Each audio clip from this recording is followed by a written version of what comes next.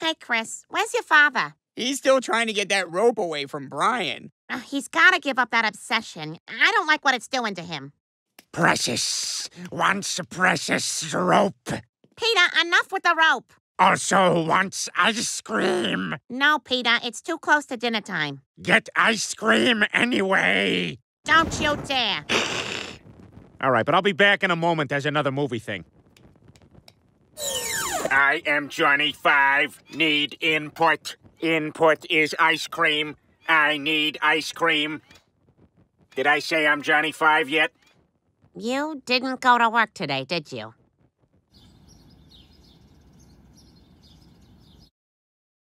So, still got that rope, I see.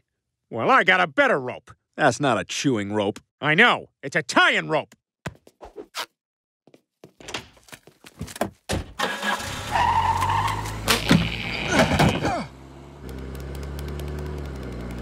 Come on, Brian, you better let go. I told you, this is mine. You're never gonna get it.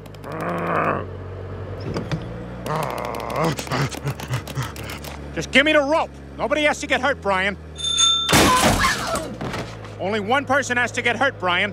All right, I warned you.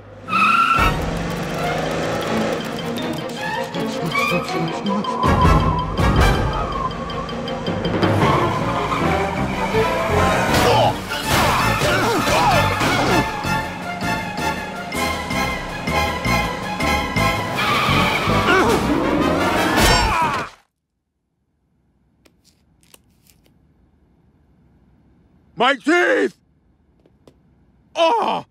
Oh, man, I'm real sorry about your mouth, Brian. Damn it, Peter, what were you thinking? This has to be the stupidest thing you've ever done. No, Brian, the stupidest thing I ever did was turn the bubbles off in a hot tub. Yeah, party! Ew, bath with friends.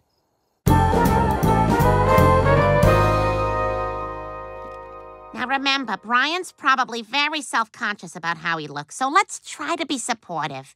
Brian, dinner! So, everybody, how was your day? What's for dinner? I'm starving. My God, you look like one of those animals. You know, the one that... Which one does the... that sound? Crap, you know which one I mean. Oh, who am I kidding?